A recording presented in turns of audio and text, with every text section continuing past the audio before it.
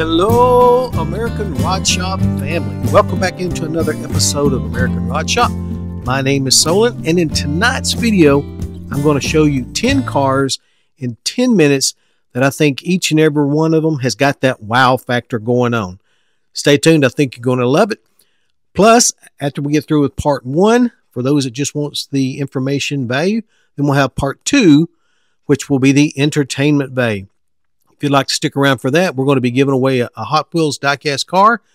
Plus, we'll be doing the automotive trivia. How well do you know your automotive history? And we've got the fantasy vintage stock car racing segment. That's always fun. We got a pretty big race tonight with 32 cars involved. It's all on a dirt track. And guess what? There's a lot of wrecks and a lot of bumps going on. And if you're interested in checking out any of the cars that are showcased in tonight's video, then all you have to do is go over to the video's description, and in there you'll find the links to each one of these ads for each one of these cars. Now let's get this video kicked off with number 1. 1963 Chevrolet Classic C10 pickup truck, listed in Indio, California for $19,675. Up for sale by the second owner is one of the most beautiful 1963 Chevrolet Classic C10 fleet-side trucks that you will ever see. This 63 Chevy runs and drives well and is powered by the original rebuilt 140 horsepower, 230 cubic inch straight 6-cylinder engine with a 3-speed manual transmission. And it has only been driven 300 miles since the rebuild. This truck has received a complete mild restoration, which includes new paint inside and out, all chrome trim buffed out and polished, new chrome custom rims, new white wall tires, a new radiator, a new electric fan, a new electric fuel pump, new bed flooring, and brand new matching blue and white seat covers. This is one nice truck to own, and it will definitely draw attention to you wherever you drive it. Number 2, 1970 Chevrolet El Camino SS, listed in Elko, Nevada for $20,000. Up for sale is this beautiful red custom 1970 Chevrolet El Camino SS that is definitely a crowd attractor. The solid dent-free, rust-free body on this car has received a brand new paint job with period-correct detail, a restored vinyl top, new trim, and a new bed liner. This original body has only 42,654 miles on it. It is powered by a brand new 350 motor and 350 turbo transmission with only about 5,000 miles on it, and it runs and drives great. The original black interior looks amazing for its age and has received nice custom touches such as a new seatbelt racing harness, 2 10-inch subs, and an amplifier system for the brand new digital screen radio. This car has been well maintained and brand new tires added to the front and the back. Price to sell at $20,000 or best offer. Number 3, 1947 Studebaker truck, listed in Hinman, Kentucky for $14,000. Up for sale is this beige and brown custom 1947 Studebaker truck resto rod. The sharp little Studi truck runs and drives great and has only been driven just over 11,000 miles since being built. In fact, the owner states that you can drive this truck anywhere with no issues. This custom build is sitting on a Chevy S10 frame, powered by a small block 4.3 Chevy 6-cylinder motor and automatic transmission that puts out 285 horsepower. It has power brakes, power steering, heat, and AC, but the AC needs the lines hooked up and recharged. A new full-blown custom interior has been added, but it still needs a headliner installed. The body is solid and straight and just needs to be painted to finish it on out. The flooring in the bed has been replaced, and custom 5-spoke mags really round out the look. Asking $14,000 or best offer for this 1947 Studebaker resto rod pickup. Number 4, 1948 Plymouth Coupe, listed in Bedford, Virginia for $9,000. Up for sale is this blue 1948 Plymouth Deluxe Coupe. This 1948 Plymouth is equipped with the original inline 217.8 cubic inch L-head 6-cylinder motor mounted to the original 3-speed manual transmission, and it runs and drives great. Having received a mild restoration in its past, It still displays nicely and will turn heads when you are out and about driving it.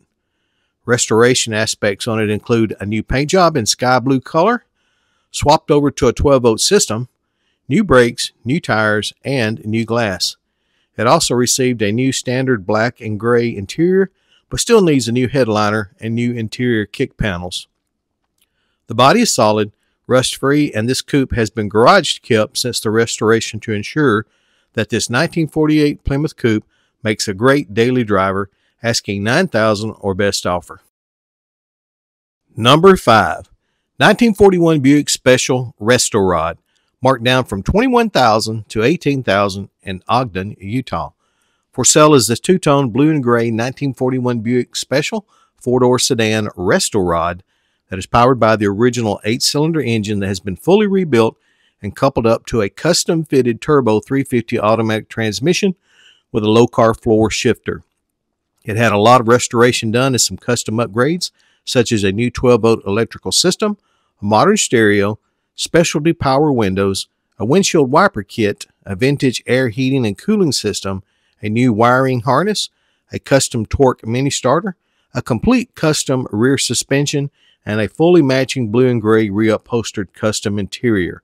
All work has been documented. It has only been driven 2,400 miles since the revitalization, but does need a new fuel pump and battery from sitting in storage. Asking $18,000 or best offer. Tell me what you think about this Buick. Number 6. 1956 Packard Executive, listed in Burns, Tennessee for $15,000. This 100% original, beautiful dark blue 1956 Packard Executive 4-door sedan is up for sale. It is powered by its original 205 V8 engine, coupled up with the Ultramatic 2-speed transmission, and it runs and drives great. The seller drives it often, but just does not have time to enjoy it now and would like to sell it for others to enjoy. This car has always been garage kept and well maintained, and the very nice condition will testify to that. The original dark blue paint displays nicely over a solid and dentless body, and the original interior is complete with just some minor splits on the driver's seat. Everything electrical works great on it, and all glass and chrome are good. The seller's not interested in any trades and seeks serious inquiries only. Asking $15,000 for this 1956 Packard. And guys, I think this 56 Packard is one of the most beautiful body style designs of that era. Tell me what you think. Lucky number 7.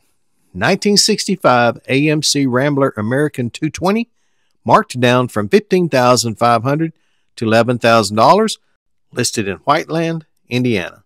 For sale is a green 1965 AMC Rambler American 220 with only 24,979 original miles on its 6-cylinder 196 CID engine and 2-speed automatic transmission. The title also confirms the actual mileage, and this car runs and drives great. The original interior of the car is in immaculate condition, while the body is very solid and the original paint displays well, except for some light paint fading, patina, and a few other dings in some areas. However, there are no rust holes anywhere on the car. The underside of the car is also in excellent condition. The car is almost entirely original, except for the wheels and the tires, but the seller includes the original wheels, hubcaps with bias tires to go with it. The seller is not interested in any trades. Number 8. 1959 Ford Ranchero, listed in Houston, Texas, that's been marked down from $16,800 to $14,500. This is a very nice classic daily driver or project car that is up for sale. A black 1959 Ford Ranchero, and these Rancheros in this particular year model are getting harder to find, especially in this very good condition. This car received a mild restoration a few years back, but does still display nicely. This Ford is powered by a V8 engine with a 4-barrel Holley carburetor. It has a manual 3-speed on the column. This car runs great, but does need a little tweaking on the brakes.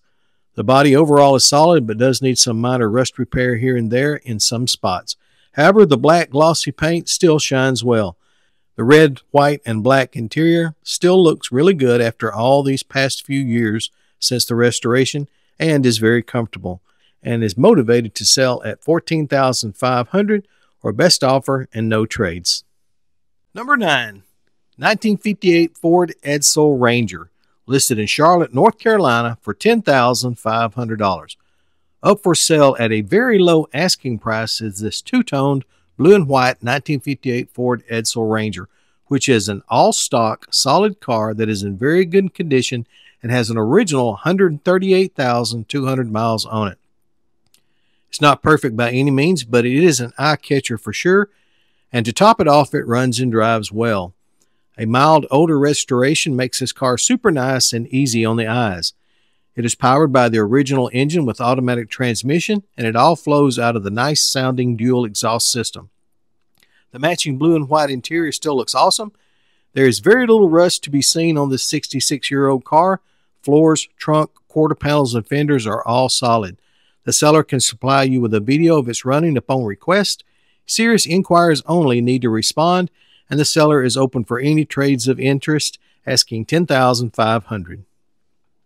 Number 10, 1947 Frazer Manhattan Sedan, listed in Columbus, Indiana for $8,500. Up for sale is this rare gray-colored 1947 Frazer Manhattan.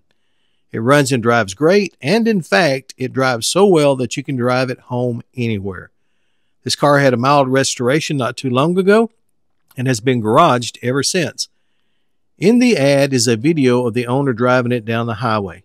It is powered by the original 226 six-cylinder engine, mounted up to the manual 3-speed on the tree transmission. The body is rust-free and super straight with an excellent gloss gray paint job layered over it. All the glass is good, everything electrical works as it should, and the chrome is very nice for its age. The cream and burgundy custom interior does show some dirt from storage and from now being used as a daily driver, but it is complete and solid. The seller is asking a low $8,500 or best offer.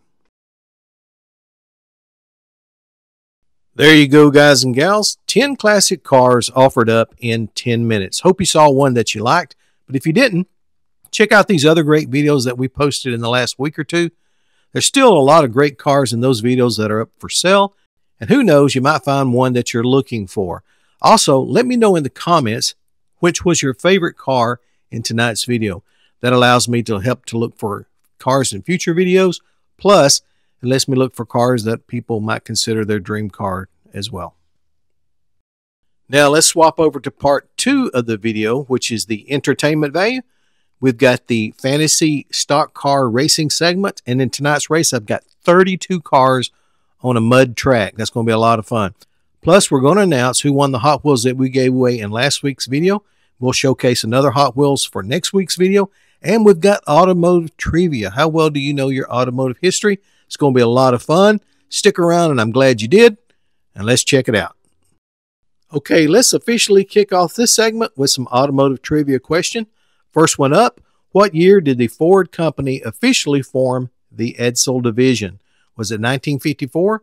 Was it 1955? Was it 1956? Or was it 1957? If you know that answer, drop it in the comments. We're going to check everybody's answer at the end of the video. Now, if you enjoy these videos, please like, subscribe, and share. And don't forget to turn on that notification bell. You want to be one of the first ones to get notified when these videos drop so that you'll have the earliest chance possible to try and check out these cars that are up for sale. Trivia question number 2. Which one of the following was a year that Ford did not manufacture edsels? Was it 1957? Was it 1958? Was it 1959? Or was it 1960? If you know that answer, drop it in the comments. We'll check everybody's answers at the end of the video. All right, time to find out who won the Hot Wheels Lincoln that we gave away in the last video. We're going to go over to raffledash.com. We'll put in the URL code for the video, then hit find a comment, and it's Teresa Christine. Congratulations, Teresa. You've got approximately 7 days to contact me at AmericanRodShop@yahoo.com, and I'll give you details on how to claim your totally free prize. Congratulations, Teresa. Oh, and by the way, I failed to mention in the last video who won the Studebaker vintage ad that was given away on Friday night, and that was Mr. Higginbotham. If you will contact me at AmericanRodShop@yahoo.com, I'll get that over to you. Okay, here's the third and final trivia question. What edsel manufactured is the rarest? Is it the 1958 Citation convertible? Is it the 1959 Villager station wagon? Or is it the 1960 Ranger convertible? If you know that answer, drop it in the comments. And again, we're going to check all these at the end of the video. Let me stop right here for a moment and pay some bills. Listen, if you've got anybody that loves to watch this channel and you're thinking about what kind of gift can you get for them, please check out the American Rod Shop store. I put the link over in the description. And in the store, you can find all sorts of goods related to American Rod Shop, such as coffee cups, hoodies, t-shirts, mouse pads, posters, sweatshirts, and much, much more. And the sale from all these items goes back into supporting this channel. And here's the Hot Wheel that will be given away in the next upcoming video. This one was issued in 1996, so it's 28 years old and has never been opened, but it is a 67 Camaro. It's got a great little paint decals on it. If you would like to have an opportunity to win this item, then all you have to do is these 4 things, and you'll be entered in for a chance to win this in the next drawing in the next video. Do these 4 things. First, subscribe if you haven't done so yet. Then drop the word Camaro in the comments. Then hit the like button, and then also enter as often as you want to. I've got several viewers this 1, 2, sometimes 3 times, but it's because they enter often. So do that, and you'll have a chance to enter this Hot Wheels. Okay, let's check out the answers to the trivia questions. Number 1 answer was 1956. In November 1956, the edsel division of Ford Motor Company was formed to establish a retail organization and dealer network alongside Ford and Lincoln Mercury. Answer number 2, 1957. Edsels were developed and manufactured by the Ford Motor Company for model years 1958 through 1960. And answer number 3, what edsel manufactured is the rarest? It is the 1960 Ranger convertible with only 76 units made, and finding one in good condition these days is still more rare than that. Okay, it's time for the segment everybody's been waiting on, the Fantasy Vintage Stock Car Racing segment. And in tonight's segment, we go across the pond to the United Kingdom, where everybody races in the opposite direction. We've got a 32-car field on a muddy short track. It's going to be exciting. But first, let's check out the driver list. Out of the 32-car field, you guys and gals are the top 12. So let's go with row 1. Inside lane is Mark Harper, driving car 600. Outside lane is Mary Dilly, driving car 306. In row 2, on the inside lane, we got Rexanne May, driving car 888.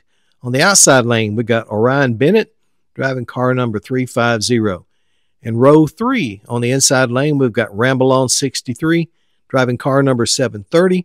On the outside lane, we got Agnieszka Mock Zidlo, driving car 550. On row 4, on the inside lane, we got DGHB8R8, driving car 399. On the outside lane, we got Richard Kaiser, driving car 148. Row 5, on the inside lane, we got Tim Miller, driving car 811. On the outside lane, we got David Gideon, driving car 120. And row number 6, on the inside lane, we got Daz Restorations, driving car 157. On the outside lane, we got Mr. Higginbotham, driving car 131. Now the cars have been circling, waiting for us to join them. And we're about to get underway racing.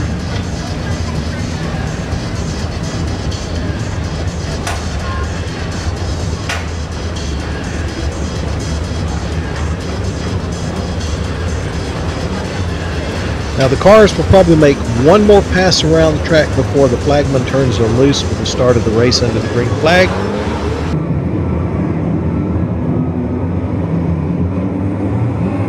With 32 cars in the field, they need to be lined up as close as possible because the whole field of cars extends around 1/2 of the track.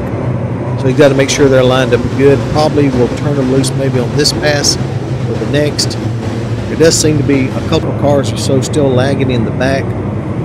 That's those 3 right there. He's going to give them time to get caught up, and I think he'll turn them loose on the next round. DGH in car number 399 and car number 157 Restorations. Seemed to have got spun out there. And already problems on the pit stop where Martin Lake has already gone around. Cole Atkins has gone. Sam Blue. Car number 350 driven by Ryan Bennett has got against the back wall, but he's still continuing on there. Chevrolet has gone in the entrance to the pit stop. Tom Yule across the track. Oh, Jack Russ towards the middle. Ryan Santry's gone. That wreck took out several cars. Will they be able to get back into the race? We'll have to see with time. Geronimo goes towards the center. Car 306 driven by Mary Dilly and car 600 driven by Mark Harper are still battling it out for first place position, but they're having to fight their way at the rear end of the cars in front of them to try to get around them. 306, Daniel Parker is currently in second place. At 600s, Barry Russell is our leader. The man that had a right lively encounter at Kingston just a couple of weeks ago. He's currently leading the national championship here at Millwall in the 600 car. Here he is then. Second is with 306. Daniel 600 Parker is holding his first place spot with 306 very close behind.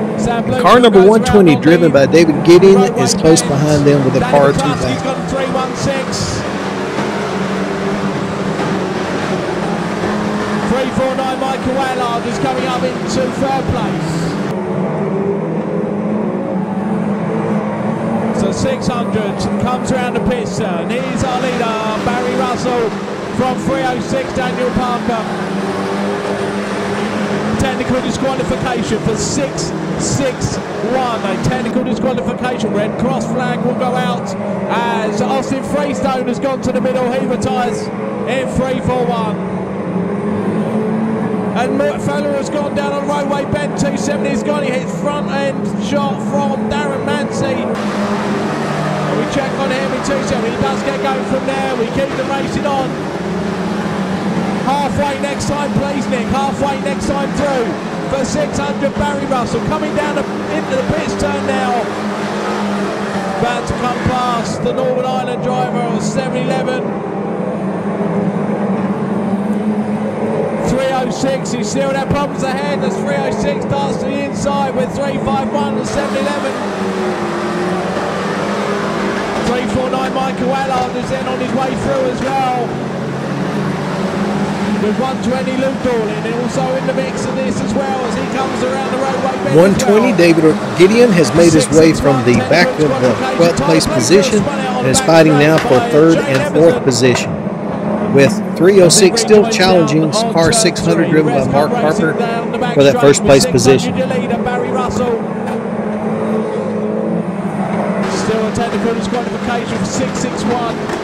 Going down the back straight now. Problems for Michael Allard as Geronimo takes to the bank and he's on top of that now on the end of the home straight.